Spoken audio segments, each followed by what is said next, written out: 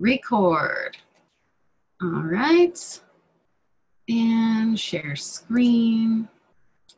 Okay, welcome to Art Appreciation.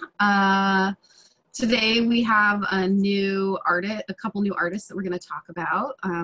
And if you click on lessons here, if you go to the main page on our website, actually you can't click here because I just put it in.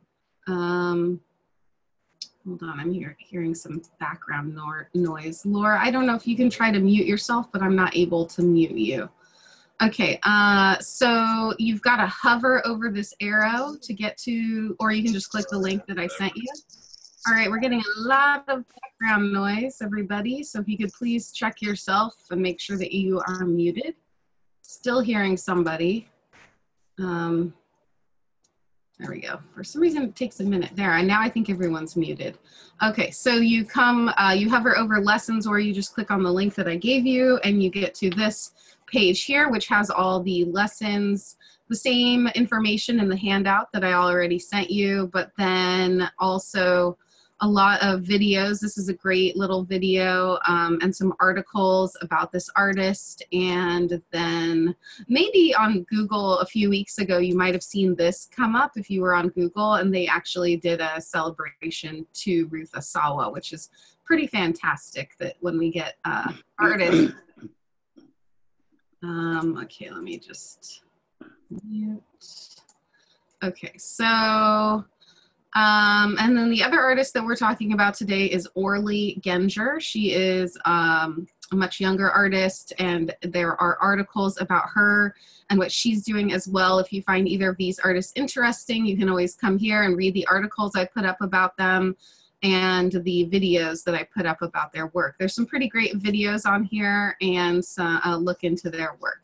Then again, I just want to remind you, after class, you can, in this case, I don't know, you'd have to learn how to weave to make a copy example from these artists, but maybe you've done some sort of other textile work in the past, and you can leave a comment here. You can see that people have they've been leaving comments all semester, and you can also leave other information here if you find an interesting article about the artist, or if you have pictures from the show that you went to. Please feel free to do that. And the way it takes a minute to show up now because we have so many images here and comments, but you click this pink button here to add a comment. So I just want to remind you all, I added some images here, and I also added like a video link, and some other people have put in some great artwork. So do take a look at that. I mean, it's hard when you post a comment and literally no one likes it or says anything about it. It's a lot more fun when people share in the fun and, comment on each other's work and talk to each other about the work. So let's get to the artist today. The first artist that we have is Ruth Asawa. She was born in Norwalk, California on January 24th, 1926. And she was born to immigrant parents, Uma Kichi and Haru Asawa, and she was the fourth of 7 children. So this was during the time when the government decided to, she wanted to go to school to be an artist, but instead the government created Japanese Americans relocation camps and essentially put people in concentration camps. And she was one of the people who was taken out of her home. Let me see if I can find the exact thing where it says that. In February 1942, her father was arrested by FBI agents and separated from his family for 6 years. And a few months later, her mother had to orchestrate closing their farm. They had a farm, and packing their belongings, and they were forcibly removed from their home in Norwalk and moved to racetracks in Santa Anita, and then later to a more permanent camp in Arkansas. She went to school there, and she was then one of those people who had to find whatever resource that she had in order to make art. So she would just, take any paper and any piece of string that she could find to make her artwork during that time. So this is a pretty interesting story because we don't often like to talk about these things that happen to people in our country and the way that we sometimes treat them. And this is sort of one of those historical moments that doesn't get talked about enough. And I think it's really important to bring this to the forefront because I'm sure it influenced her work so much. And she talks about how it did influence her career. So she first learned weaving when she was a volunteer camouflage net maker in the camp.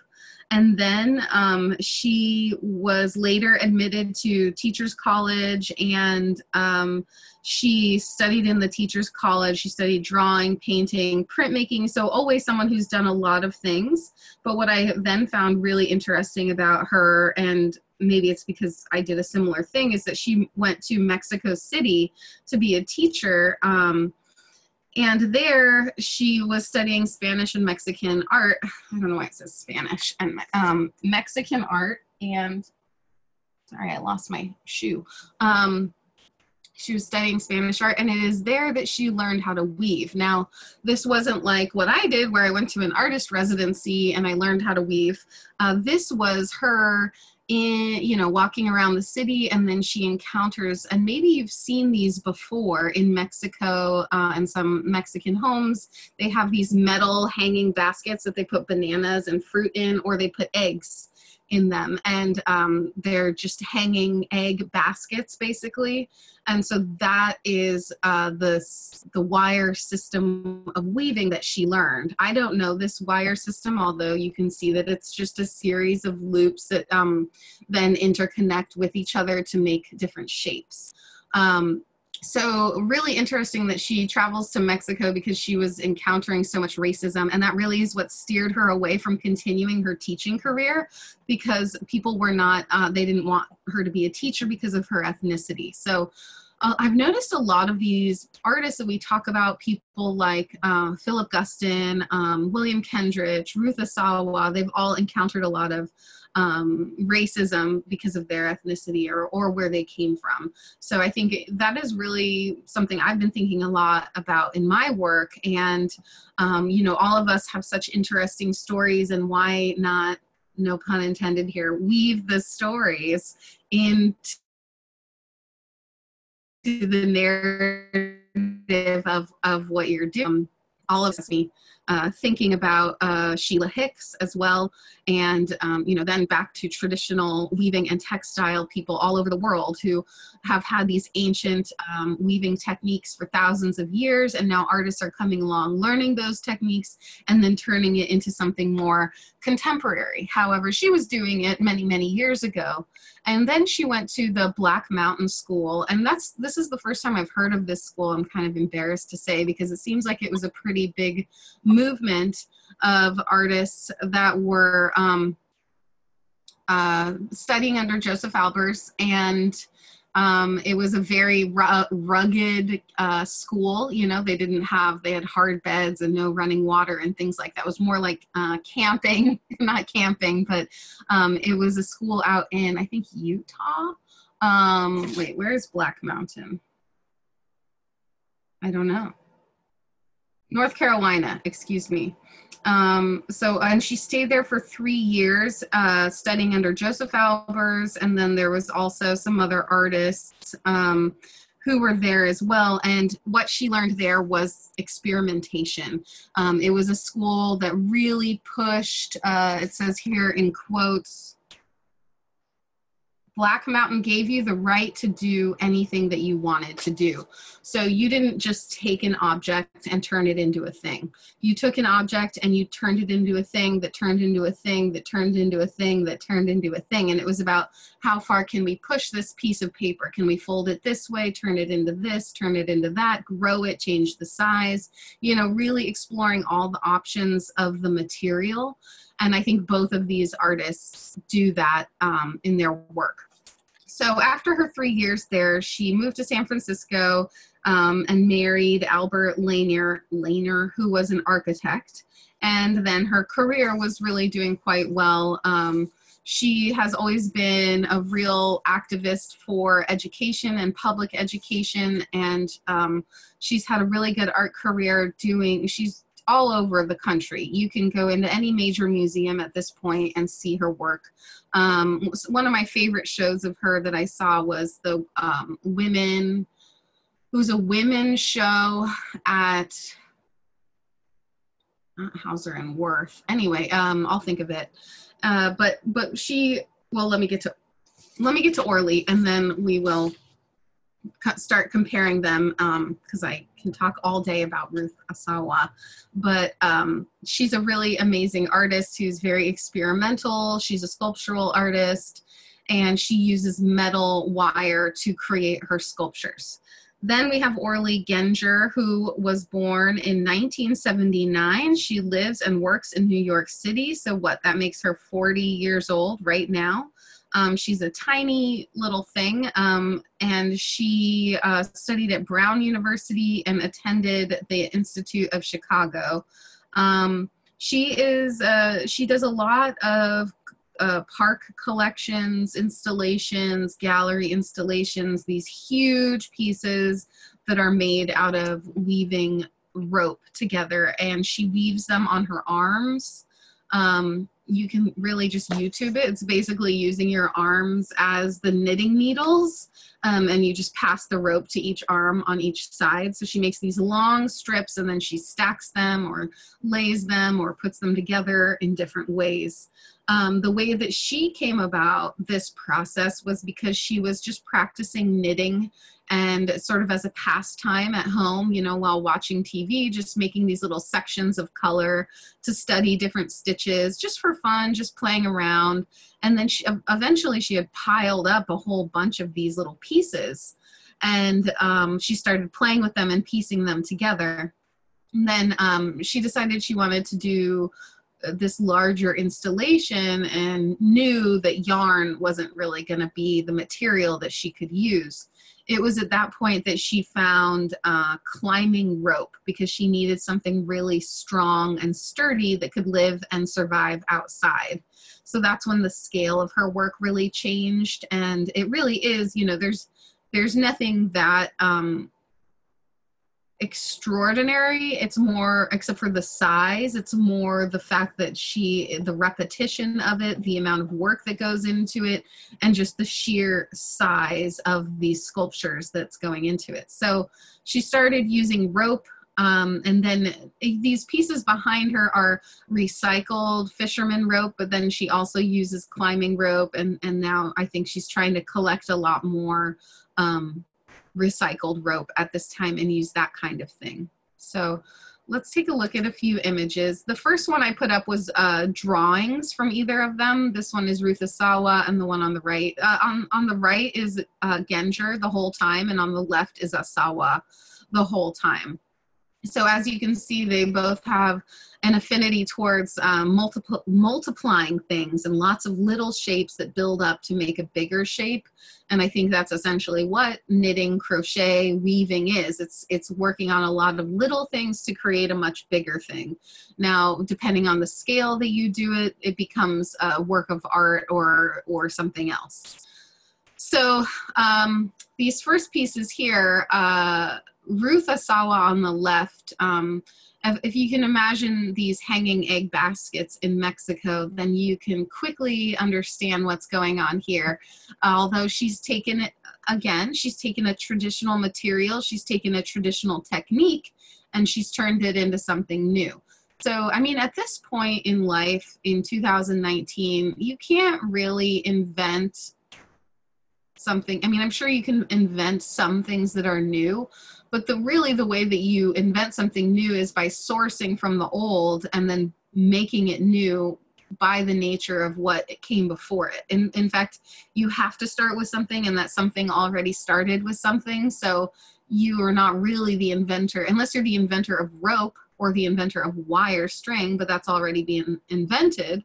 Maybe you invent a new material, but if you're using traditional materials, you have to come up with new ways that people haven't already used to make it interesting. So Ruth makes these long hanging, a lot of long hanging circular sculptures, and there's oftentimes other sculptures within the sculptures. And she said she really likes to group the objects together because she thinks the negative space is just as important as the positive space. So both of these artists are using their environment when they install the work. That is very important, you know, what things are working within the sculptures. And that is really something when you're dealing with sculpture, you're considering the environment that they're being put in and how that will affect the sculpture and even make it part of the sculpture. These rope pieces by Genger are, they're allowed to play on them. They are, some of them are even made to be laid on and sat on.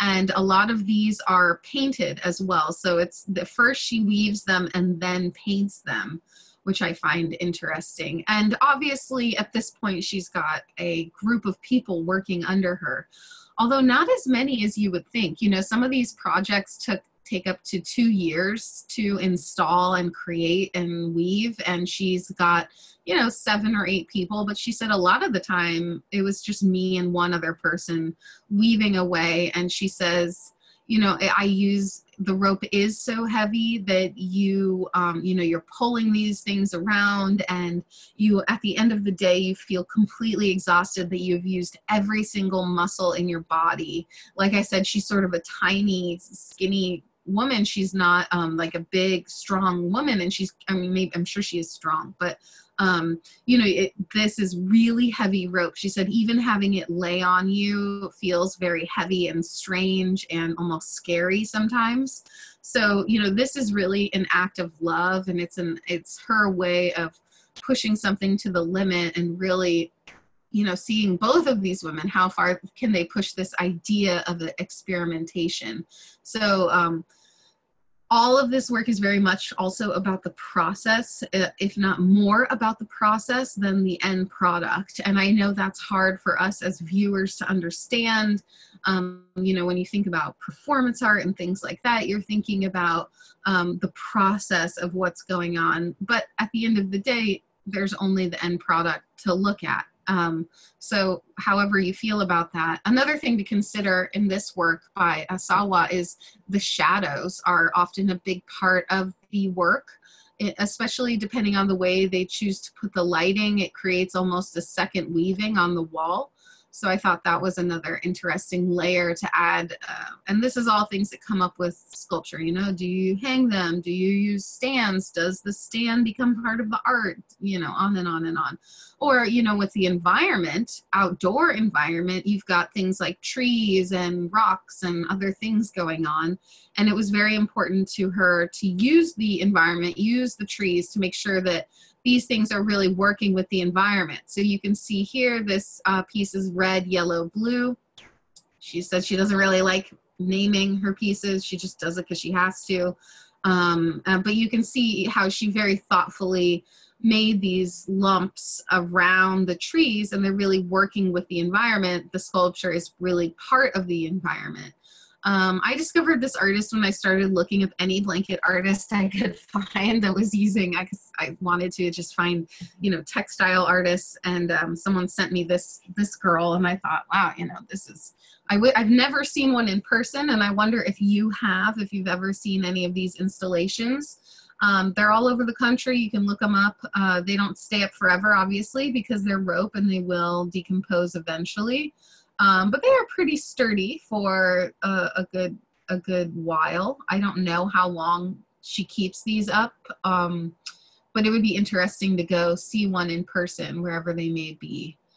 And then here's a close-up of some of Ruth Asawa's sculptures, and a lot of these are made from one single piece of wire, which is pretty amazing. You can see how organic they are, and how actually, in fact, both of these pieces are very organic. Both of these artists have, I don't know if you would consider it feminine organic, but it definitely has like a organic cellular molecular quality to it. Asawa usually leaves the color of the wire. She doesn't normally paint the wire, but she'll just buy black wire or copper wire or white wire, depending on what she wants to use for that piece. There were several pieces that were stacked in the museum, and they were all painted gray. And this was the only one I found that had this sort of ombre painting color, where it seems like it's actually more along the lines of painting. You can decide for yourself. And this piece here, Ruth Asawa not only did weaving sculpture, but she did all kinds of sculpture. So this is an example of another kind of her sculpture. And maybe it was woven first and then dipped in something is what I'm thinking, but I actually don't know how she made this piece. But either way, they relate in the sort of woven, but not a blanket sort of way. You know, these are turned into three-dimensional sculptures. They are not meant to be an item of clothing. They're not meant to be a bowl. They are meant to be art. And that is where things start changing, you know, where you're using an artifact, or if you're using an item and it is a bowl, and then, okay, well, let's talk about arts and crafts versus fine art as well.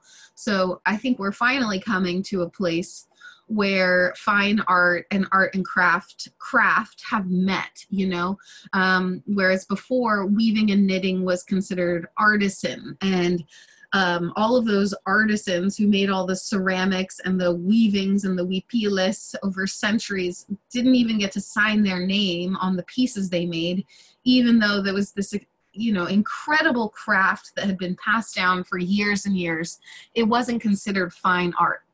And it's finally being considered fine art because thanks to women and men like Ruth Asawa, like Orly Genger, like Sheila Hicks, like Christo, Jean-Claude and Christo, all of these people who are making textile into fine art.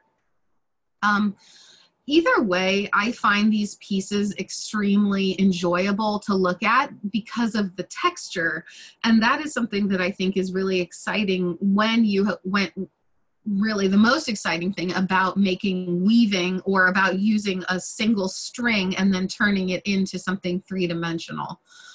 You know, the texture quality, the way the light hits the lights and shadows, specifically in these pieces. I was at this time of day, you know, the sun is about to go down and you can really see these folds going back and forth.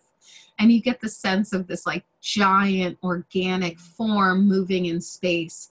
But then, you know, the breakdown of the texture with the beautiful lights and darks, really, there's something about it. You know, someone had to have woven that, and someone spent thousands of hours weaving these things. And I'm here to tell you that weaving is a slow art. I mean, when I learned to backstrap weave, it took me about a week, and I only had 3 inches done. And I was spending 4 to 8 hours a day on this thing, passing it back and forth through the weft. And I thought, my goodness, you know, this technique is slow, and it requires so much more time than I thought it would. And I was really surprised at the amount of effort that it took. And when you see work like this, you tend to think, oh, you know, they must have figured out a faster, easier way. Well, I'm here to tell you they didn't. It's all hand done. And it's all, I think Asawa only herself wove. And in this case with Genger, she has several assistants at this point. So again, all of these pieces working over here with Asawa, they work with each other. Sculpture is meant to be walked around in the round. You should be able to get to all sides of it, or almost all sides of it. And if you start looking at the positive forms, you look at the negative forms, you look at the shadows, you look at the light, and it all creates this gorgeous, organic, cellular moments. I don't know, they almost feel dreamlike or liquid. And over here we have these walls and pillars and the weavings are, in this case, just draped throughout the room and almost acting like lava, it feels like. So we get a completely different sense of the work when she's just covering over things with her material here. She said that when she painted this, it took so much longer than she thought to paint this black in her studio, and the entire studio looked like a cave, a black cave by the time she was done. And, you know, she really talks about how much physical work this takes her, you know, lifting and pulling and moving and just being absolutely exhausted by the end of every day because she's used her whole body to pull these giant heavy ropes around all day. You know, you'd think she'd be a bodybuilder by the end of this. Ruth Asawa has passed away, by the way. I think I forgot to mention that. She passed away on August 5th, 2013. If you go to San Francisco, I'm sure you will see her work. However, it's in LA, it's in the Broad, it's all over the place. And I do not know where Genger has any sculptures up currently, but I'm sure you can just look it up if you want to. Here is her team working on installing some of these pieces, and I think that might be her just even climbing up on that piece there. And it looks like they've installed some big metal pieces in between to help keep it upright. I did wonder about that. You know, are they, they're laying each individual blanket-like piece on top of each other, but they are installing some metal poles to keep it in place. And it is very sturdy. Apparently, she said, this one I believe was in Madison Square Garden Park. I don't know. This is a painting, very similar to some of her sculptures that are based on branches, these tree branches. And again, using the organic form, using things that are around her, using whatever she had around her to create the work. Here's another one. I love that this blanket stops and butts up to the tree right here, and then there's, oops, space for the tree, and then it goes around the other side. This is actually my favorite piece. I would really like to go see this piece, and I think it's in Texas. She's from Texas, so she gets a lot of support from her home state, and she's got garden installations probably booked out for years and years at this point. This is the sculpture on the left by Asawa of the painting. So let me go back quickly to the painting and then now look at the sculpture. So you can see that she's very thoughtfully thought about the light in this piece, and the shadow is part of the sculpture. And I think that is a really important part of when you're using textiles, because they have holes in them, and you know, you can really manipulate light around the piece in a way that brings an extra dimension into the space. So if you're a sculptor, if you're not a sculptor, I know a lot of you had beautiful textile work when we talked about Sheila Hicks and ancient textiles. So if you have any other textile work you want to show, or if you want to turn one of your textiles into a sculpture, which is what I started doing, I started folding up my little weavings and putting shells in them and wrapping things up with rubber bands and turning them into a whole nother sculpture, because I had all these mini textiles from Oaxaca that I had made. And I thought, well, now, you know, I don't want to just make a wall hanging. I want to make something three-dimensional. So maybe you can think about taking an object from nature, or from a previous project, or from a previous textile that you've made or collected, and turning it into something new. Here's a picture of Ruth working on one of her pieces, her big globe pieces.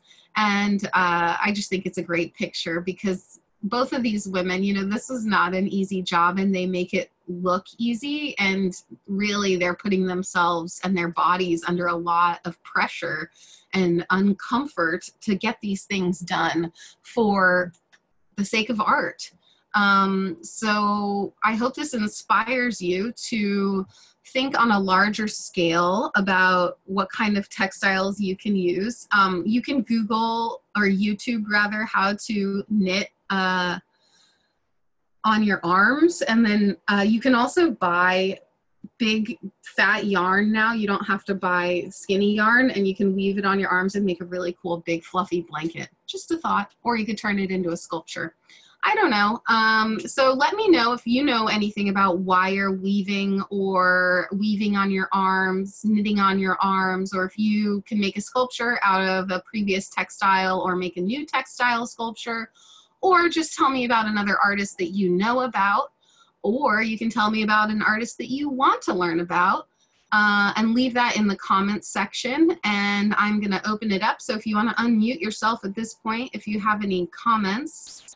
One thing is that today is my art show at 1805 Gallery from 6 to 9 p.m. If you want to join me, I'm going to have a taco truck, so tacos for sale. We'll have drinks and snacks and some good art up. But if you can't make it, I'm also going to have some open weekend days for the rest of the month. So don't fret. You can come by and see the show all through June 22nd. But if you can make it tonight, great. I'd love to see you. And if you find a Pacific magazine somewhere, I have a half-page spread in it, so that's kind of fancy. So if anyone wants to unmute themselves, say anything about Ruth Asawa or Orly Genger. Did you like it? No? Nobody? All right. Well, I will sign off then. Leave your comments. Okay, here's somebody. Somebody's leaving me a comment. Liked it. Taria liked it. I like it. Hi. Who am I talking to? It's Joanne. Hi, Joanne. How are you? Good. How are you? I'm going to try to make it tonight, but I don't know if I got a ticket. Do you have to have a ticket? No, you don't have to have a ticket. Okay. Yeah. So, but my daughter's due to have her baby any minute, so. Oh, that's exciting. No, you can just show up. It's at 1805 Columbia Street. That's right. You could just put in Porta Vista Hotel if you want to get there. It's on the corner of the Porta Vista Hotel right in Little Italy. Or, right. Yeah. Did you want to say anything about the artists? I have two artists that I am reminded of when I see this work, and I'll post it in the comments. One of them makes really interesting sculptures out of zip ties. Oh, yeah. And I saw an exhibition of her work at Chautauqua last summer. Yes, you showed me her. Did I? Park City? Okay. And then the other one that I think is really interesting is Jacob Hashimoto, who uses those Japanese kites and makes those three-dimensional wall sculptures. So do you want me to post those to the comments? Yes, please. Okay. So I just got a request on how I also hear the name Andy Goldsworthy. I don't know who that is, but I'll look him up too. And I remember you did show me that zip tie artist, Joanne, and I thought that artist was great. Someone definitely to look at. So I have a question. You go here, so you click this plus sign to add a picture, and then you click on it and you get this little thing. And then if you want to add a photo, you can click the camera, or let's say you have a link that you want to share. So it'll pull up a camera. My computer is so slow right now. So let's say, Asawa. So let's say you want to put a link to your photo, because I know Pam has them on Pinterest. So you can then copy the link. You just copy the link. Oops. And then you go, oh, goodness gracious. Sorry, everybody.